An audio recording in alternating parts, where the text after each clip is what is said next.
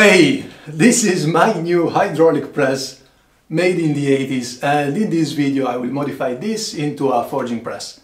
There is a lot of work to do and many parts to fabricate, but as you can see the press is already working, so we'll get started right away. And at the end of the video, when this is all done, I will tell you why I choose to modify this instead of buying a new one or making one from scratch. Before we get started though, it's time to thank the sponsor of this video, a video game that I bet most of you already know about, the one and only Raid Shadow Legends, that you can play right now on mobile and PC to enjoy global PvP, massive PvE boss battles and more than 600 champions by downloading Raid using my links below or scanning the QR code. And if you are anything like me, you're going to be thrilled by some of the darkest faction aesthetics, like, well, the dark elves. Just look at this guy here with brass weapons, mask and all these spikes, such a bad guy. And what about this one? It's so cool. And yeah, you get the point. Dark elves are the best. I really like Raid. I personally get very attached to some of the champions I own and I love to level them up by farming the campaign, so I also get silver and a few artifacts at the same time. I can then upgrade the artifacts to make them more effective and finally equip those to my favorite champions to make them even stronger and build the best team. This month in Raid there are special events every single day with awesome new champions and a huge new feature, the Guardian Ring, that brings new way to use and upgrade your champions, a massive deal to also get legendary champions, something you don't want to miss out, and it's just the perfect time to get started. To start your journey even better, you can follow the link in the video description or scan the QR code, and as a new player you will get the epic hero Chenoru, 200,000 silver, 1 XP boost, 1 energy refill and 1 ancient shard, so you can summon an awesome champion as soon as you get in game. Find your reward here in your inbox for the next 30 days only. I will see you in game, just follow the link in the video description and find me under the name BBP. And that's it, thanks Raid Shadow Legends for sponsoring this video and thank you a lot for watching.